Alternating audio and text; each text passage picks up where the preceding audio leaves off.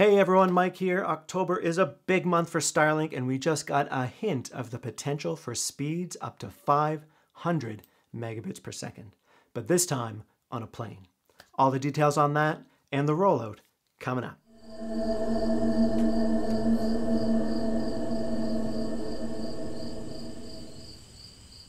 Before COVID, I used to fly a lot for work. I work in computer security, so I would sometimes shell out for the in-flight Wi-Fi, and it was usually a pretty mediocre experience. Slow, with a lot of latency, just like what a lot of you are facing back here on the ground. SpaceX has been working away in the background to improve the situation for commercial aircraft. Way back in November last year, almost a full year ago, SpaceX applied to the FCC for authority to operate their Starlink user terminals on airplanes, specifically at the time on 5 Gulfstream jets. Kind of felt at the time that maybe it was for Elon Musk's own jet, but still, progress. Back in September of this year, SpaceX applied to the FCC to start testing their next generation user terminals on airplanes.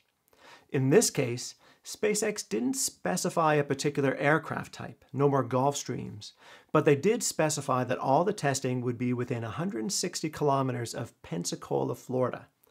Pensacola always makes me think of that scene from Contact. Now, we don't know a ton about the next generation of user terminals, except that they're smaller, about 12 by 12, more square, and they should be cheaper to manufacture. A tweet this week from Elon Musk talking about potential data speeds in aircraft has also suggested that the new terminals might be capable of up to 500 megabits per second. Now, that doesn't guarantee that our consumer user terminals will do the same, but it definitely indicates that it's a strong possibility. It's also possible that airplanes might just have 2 user terminals and each will do 250 megabits per second. But for this FCC application, they specify specifically that it's just 1 user terminal.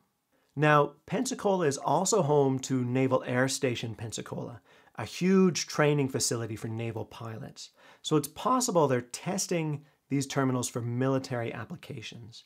But if they are, it certainly seems like they're planning on using the same line of user terminals as they've been testing over the past year.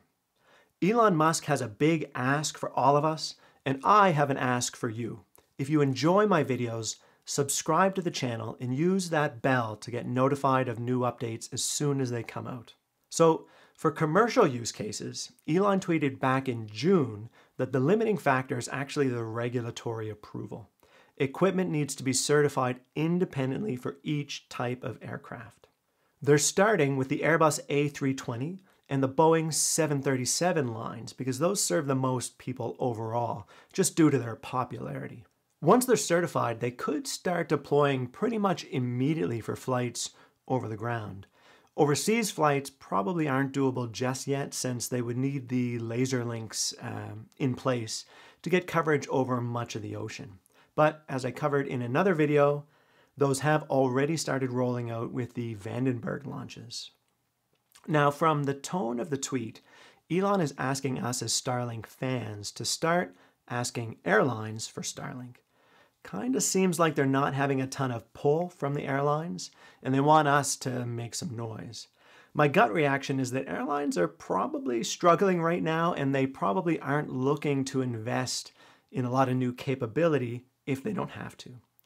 Now, I know a lot of you viewers are pretty much just fine with that. I see a lot of comments demanding updates on Starlink down here on the ground before we start thinking about service in the air.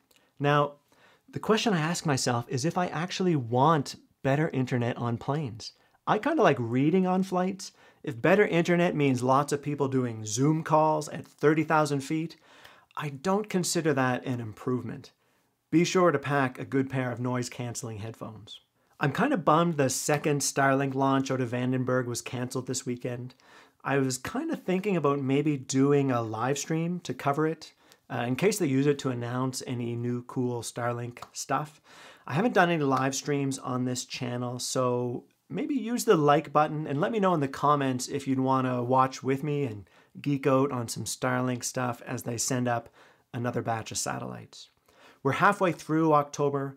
We're all waiting for that big nationwide rollout and an exit from beta and more huge developments in commercial space. Space is out there. Thanks for exploring it with me. See you next time. Space is out there. Thank you. Space is out there.